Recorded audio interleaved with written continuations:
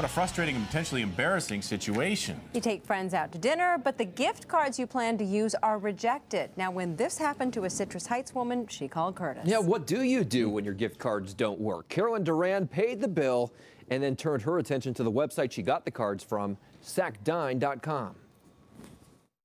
I'm not going to get a check. I'm just being blown off. That's Carolyn Duran's evaluation of her situation. It started 3 months ago when she tried to redeem these 2 gift cards at the Broiler in downtown Sacramento. She says she bought them 2 for 1 at sacdine.com almost a year ago. Back at the Broiler, the waiter returned to her table. And he said, the owner said that we cannot accept them, that too many were printed. I'm thinking, well, that's not my problem. That's between sacdine.com and the Broiler. Carolyn started her email campaign with Mike at sacdine.com. He got back to her right away at first. She says he apologized and told her Sacdine is a sponsor of the Kenny G concert next Friday and would like to personally treat you and a guest. She politely declined and agreed to wait for a refund check, but she says that check never came. She sent 6 more emails until Mike replied. They tried calling her, but her number was busy. His last reply was on January 24th.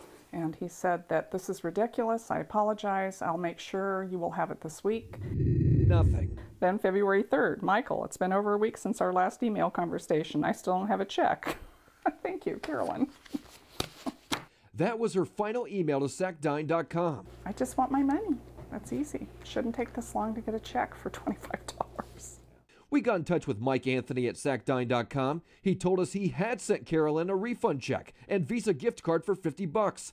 Then last week he said Sacdine has no record of Ms. Duran's purchase with our company, and Ms. Duran has not been able to provide us with a record of purchase. Carolyn couldn't provide us with proof of purchase either. Anthony's point being that sacdine.com gives away 75% of their cards as charitable donations. He goes on to say they recognize that Ms. Duran had a Sacdine gift card in her possession and that they issued her a refund and added a $50 American Express gift card so she could go to a restaurant of her choice. She got that Amex gift card for Target and refund check in the mail the next day, and now she's happy. And I also wonder if I'm the only person in this situation.